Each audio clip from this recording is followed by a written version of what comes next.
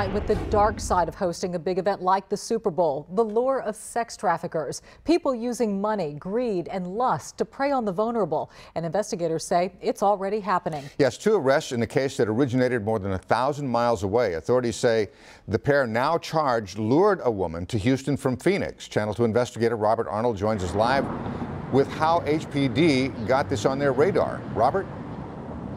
A tip from out of state is what led Houston police to this motel early Saturday. What they found was a woman who was beaten and claiming she was forced into prostitution. 2 men were arrested, but those arrests were far from the only ones from this weekend.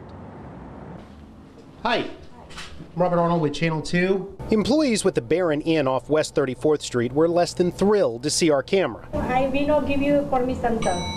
Okay, permission to what? I haven't even asked any questions. Early Saturday, Houston police arrested Delaney Malveaux and Doran Gillespie at this motel. Both are accused of luring a 39-year-old woman from Phoenix to Houston with the promise of legitimate work. Police say the pair then forced her to work as a prostitute. That the defendant would make her and the other female undress, and they would have the other female assault the complainant with closed fists.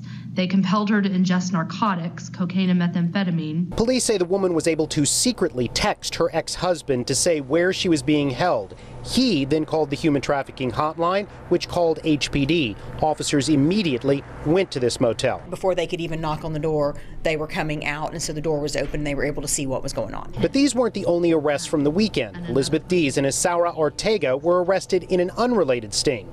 Police say Dees, on the left, was offering sex for money on the internet, and Ortega was there to collect. Ortega is somebody that would accompany her, and she was to give the money to Ortega. Police say the women's pimp was also arrested. While Houston is no stranger to human trafficking and prostitution, police are out in force right now, cracking down. Those that are wanting to traffic women and children are hitting Houston for Super Bowl week.